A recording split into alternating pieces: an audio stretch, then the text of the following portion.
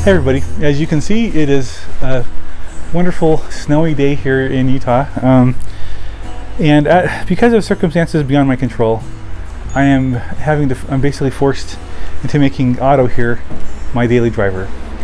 For the past 2 years, he's been a daily driver during basically from mid-spring all the way through when winter starts, you know, whenever the snow started happening.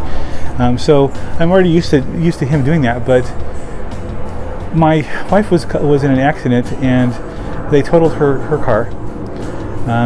So to backtrack, during the wintertime I would be driving my Camry during the winter months, and that was a good car to take because it's, you know, reliable and gets good gas mileage and is pretty safe, good in the snow.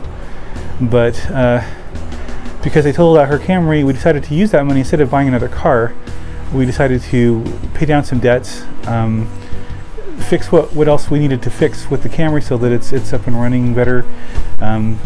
It essentially needed new tires and alignment, but they told us originally that it needed a new ball joint, but that's not the case.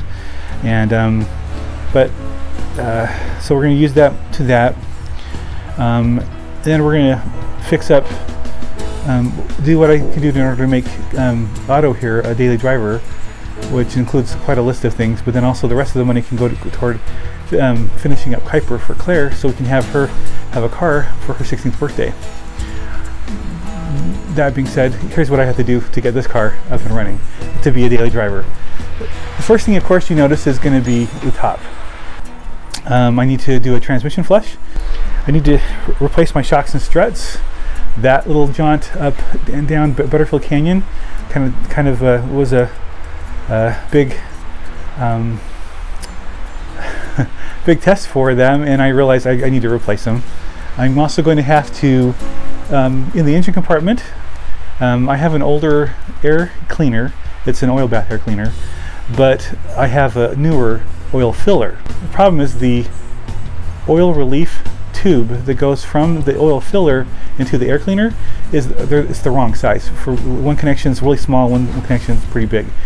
So I had to get a replacement oil filler part, and I had the right tube. I just need to actually install that. I also have to, there is a kind of an apparatus that fits, it fits with the tin. It connects to the tin, and it puts a kind of open mouth over where it would draw in air from the first and second cylinder up through this hose that goes up into the air cleaner. That's supposed to heat air so that the air cleaner can supply warm air to the carburetor and makes it more efficient and run better. I have to install that as well. I also have to trace through my where the fresh air comes out of the fan shroud down into the, past the muffler into the heat exchangers that goes out into the cabin of the car. I need to trace both sides of that and see if there are any gaps or holes in there that could potentially draw in outside air, because that's what they're doing right now. I'm getting some exhaust smell in my car whenever I have the heater on, and the heater does work really well, which is a plus.